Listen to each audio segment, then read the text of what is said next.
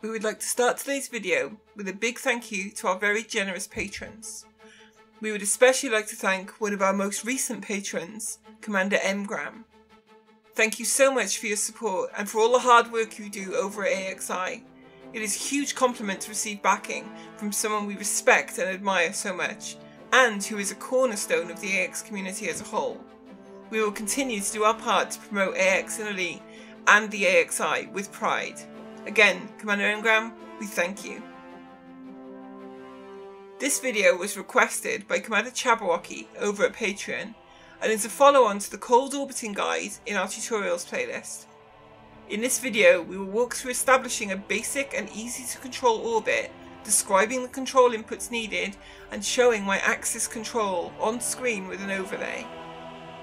On the left side of the screen you will see your thruster inputs, forward, backwards and lateral thrust, and vertical thrust as a separate indicator.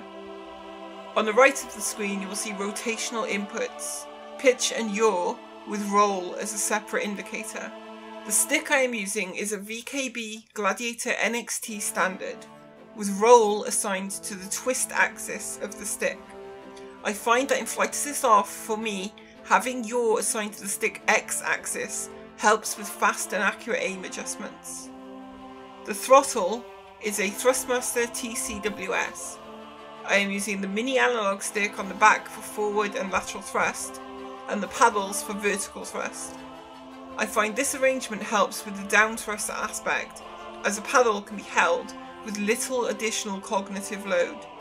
I also had to use OBS instead of Shadowplay to record this, as Shadowplay does not support multiple input sources needed to display the overlay. As a result, the quality is a little lower than usual in terms of image quality. For this session I am using the Viper Mark IV because it is an excellent small ship for orbiting. It feels like it was actually made with flight assist off in mind, and it's one of the few ships I still have flak fitted to on a regular basis. The first order of business is to aggro the Thargoid and then boost away in order to prepare for the swarm.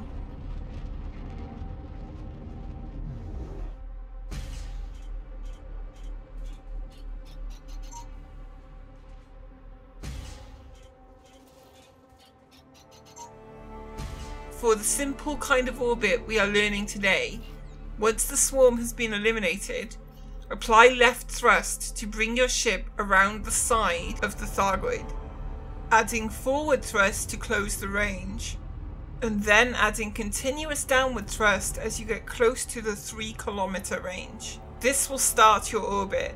You may now use lateral thrust to control your position relative to the Thargoid, and forward or backward thrust to control range.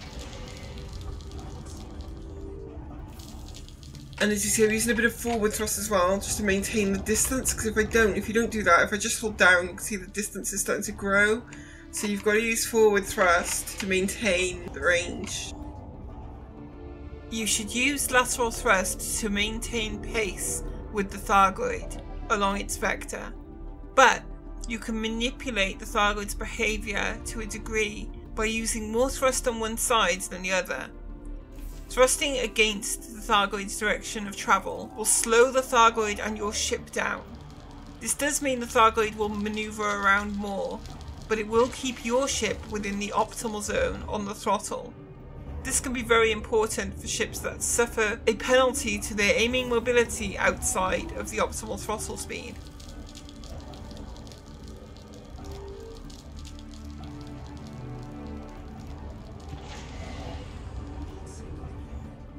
When thrusting in the same direction as the Thargoid's direction of travel, the Thargoid is constantly trying to keep up with you, and so its forward momentum is preserved.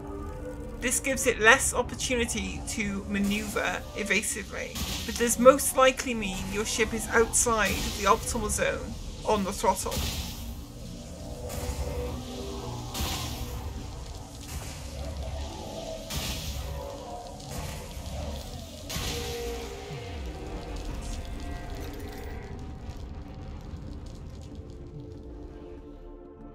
In order to ensure your orbital trajectory will not decay, or harmonise with the Thargoid's direction of travel, it is important to orbit around the Thargoid's vector. The simplest way to visualise this is to take note of the Thargoid's trail.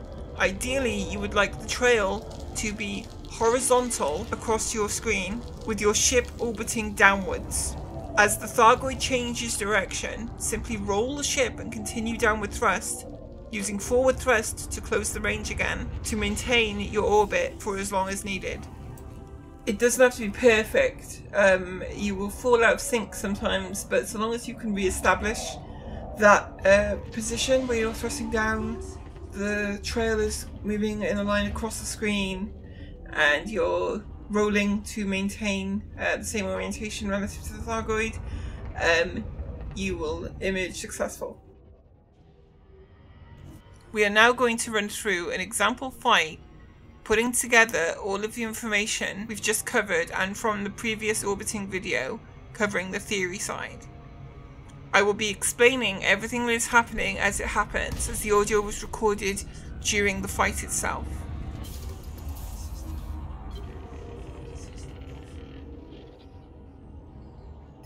And we're going to aggro the Goid. And I'm going to boost away.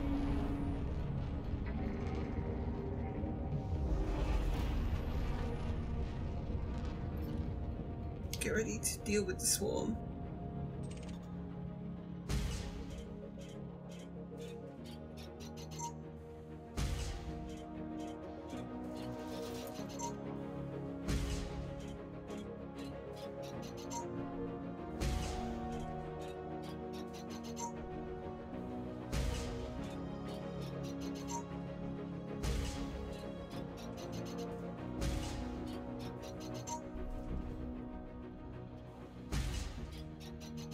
Okay, so this one's been eliminated. As I said, we're going to just thrust out to the side like so. Get into a good position, start our downward thrust and use lateral to equalise our momentum with the Goid. Use heat sink. Pips in the right position. Start engaging. Remember to use forward and backwards to control your range. Lateral thrust to maintain your momentum with the Thargoid. Downward thrust to maintain the orbit. And then boost away. And we have a new swarm. Now when you're starting out, you do want to boost away a bit just to get the swarm to be in a straight line behind you. If your velocity away from the swarm is more or less in line with the swarm's position from you, it'll be a lot easier to hit the swarm with flak.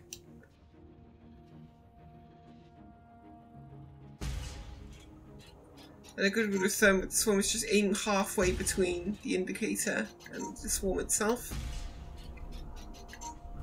And generally you'll hit the swarm.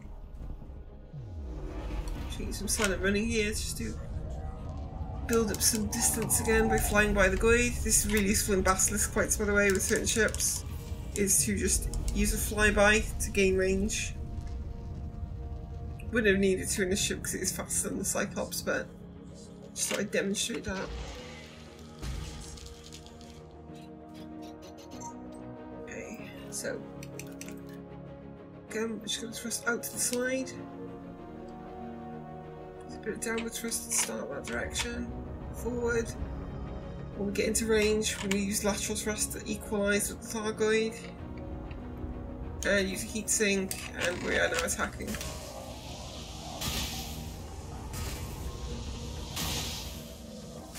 Rolling as the Thargoid's vector changes. Using backwards to stop us getting too close. And we have another heart. Thargoid shields deploy after a heart is destroyed. A general rule to follow is that the shield will be up for 2 minutes for Cyclops, 3 for Basilisk, 4 for Medusa and 5 for Hydra. So you can just take a look at the clock at the top corner when you take out a heart. So we know that at about 44 minutes past, that shield will go down. You can obviously speed up the shield by shooting at it or ramming Thargoid, but the Cyclops, there's really no point. It'll be down by the time we deal with the swarm normally. Just go and eliminate that swarm.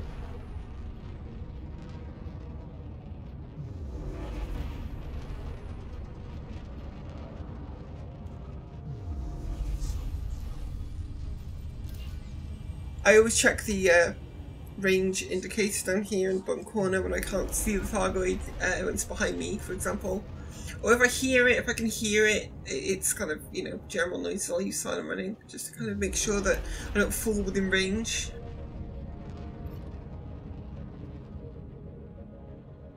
Okay.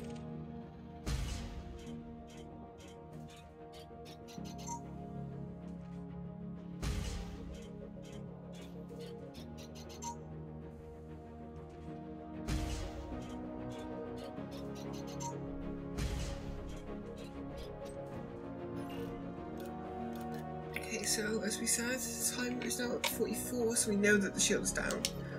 So let's go ahead, start our maneuver. Same as always, we're going to just go to the side. Start downward thrust, use forward to close that range, lateral to equalise momentum, heat sink, and attack. Rolling to match the Thargoid's vector.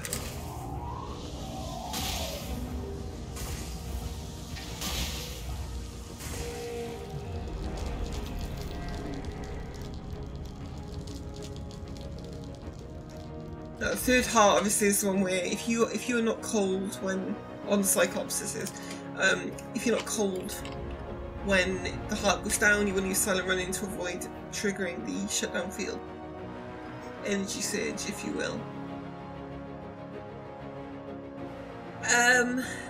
But provided we stay out of range now until it stops glowing red like that, then we will.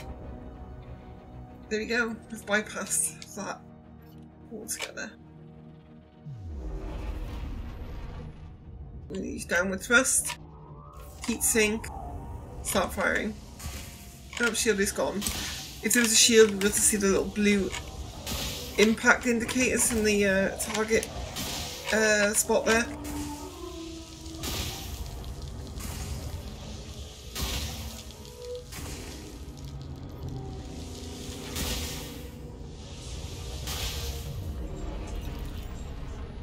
So we won't be able to eliminate it just yet. Let's wait for another shield. And another swarm. So, for the final time, I'm just gonna thrust out to the side. So, use lateral thrust to bring our motion in, start downward thrust for our orbit, use a heat sink. But there we go, there's one dead Thargoid.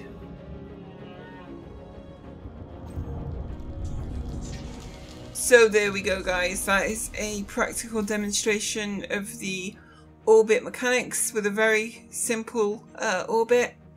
Obviously there are more complexities to orbit techniques, they get more advanced, things like boost orbiting, but we can look at those in a future video. I think I will do a video on boost orbiting. I'm also going to do a video on how I learned flight assist off, because I don't necessarily think the guides that are available are the best resources for purely combat flight assist off. And also, let me know if you'd like to see walkthroughs on other Thargoid types as well. You know, Basilisk, Medusa, Hydra. Because I could do a play-by-play walkthrough with the overlays of those fights as well. So thanks for watching, guys. I hope you found this helpful. And as always, glory to mankind.